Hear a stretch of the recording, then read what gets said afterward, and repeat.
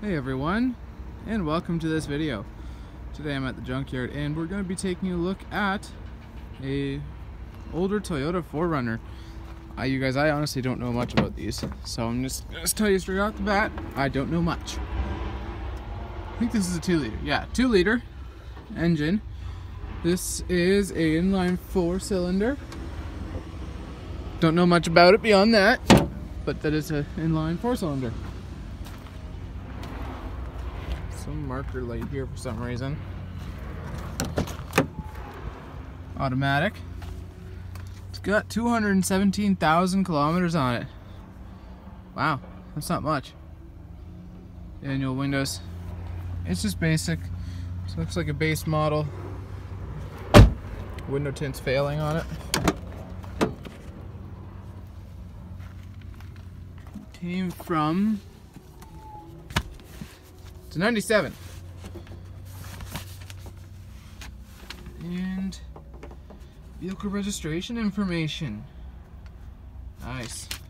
Came from Burlington, which is about an hour and a half away from here-ish, where I am right now.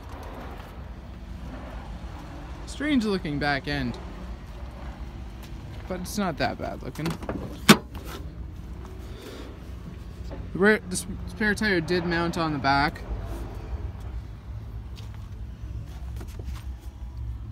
Storage pocket there.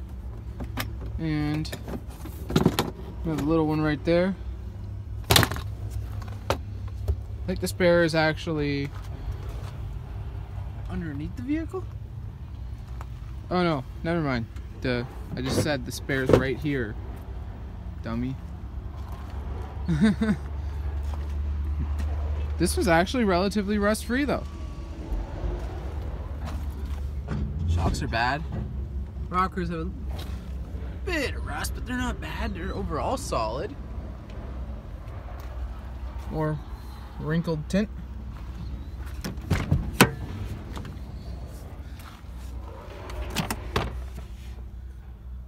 Lug nuts with your lock nut key there. Back before there was chipped keys. I wish the days were like that still in a way, but it is what it is. Times go on and we now have chipped keys.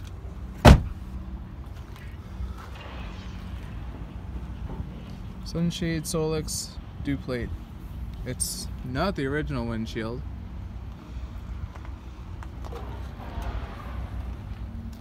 Now this is 4-wheel drive. I think. I'll tell you right now. Oh no, this one's only front wheel. Wow. I thought these were rear drive bias when they were 2-wheel drive. You learn something new every day. Anyways, I guess that's all for this video.